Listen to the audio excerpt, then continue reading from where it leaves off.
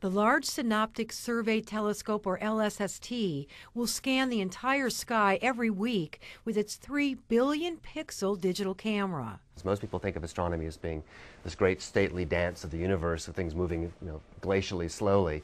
In fact, stars blow up in fractions of a day. Asteroids move across the sky quite rapidly. Things happen. And so LSST is an attempt to find the things that happen. U of A astronomer Philip Pinto is one of the principals of the project. The Wide Field Imaging Telescope was originally designed by U of A Regents Professor of Astronomy Roger Angel. Here's the optical layout. Here's this large 8.4 meter diameter mirror. Light comes from the sky, bounces off that mirror, hits a 3.5 meter diameter secondary, hits another 5 meter diameter mirror in the middle, and goes up to the camera. And the camera, here's a mock-up of the focal plane. The camera will have a silicon detector, by far the largest digital camera around, 3.2 gigapixels. And we take images every 15 seconds. LSST will begin operations in 2013 from a site in Chile. There will be no observers. It's a robotic telescope that will be operated by remote control. And each night it will generate 30,000 gigabytes or 30 terabytes of image data, the equivalent of thousands of feature-length films an evening.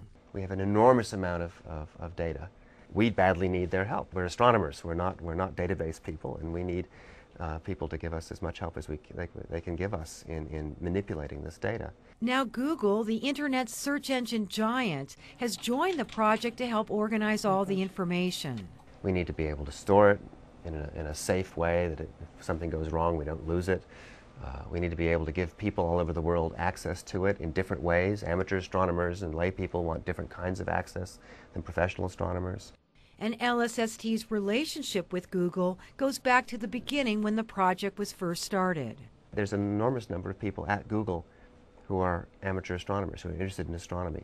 At the beginning of the project, I advocated for comparing tonight's image with last night's image and letting it fall on the floor, because there would be no way you could store that amount of data in perpetuity. And the experts came back and said, oh, don't be so pessimistic. By the time you're going to build this thing, you'll be able to do it. And in fact, they're right. The first 1 terabyte disk hit the market not too long ago.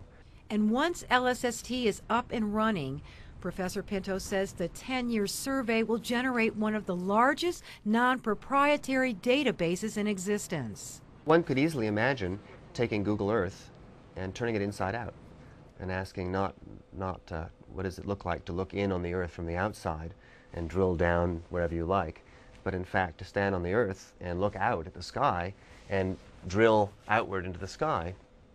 And one could easily imagine a program like that would allow you not just to look at the sky, but to then ask, what were all the stars that blew up last night? Show me where their locations are. Show me how far away they are. Where are all the asteroids that might possibly in the next 10 years have a probability of hitting the Earth?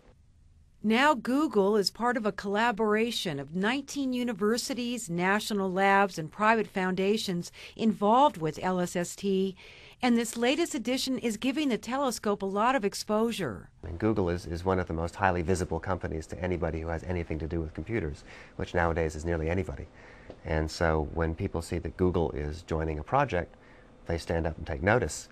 And so the fact that Google has joined the project has been a great public relations boon to us, but it's also going to be a very much more important technical boon. This is just the kind of stuff that we need to know. For KUAT, I'm Pam White.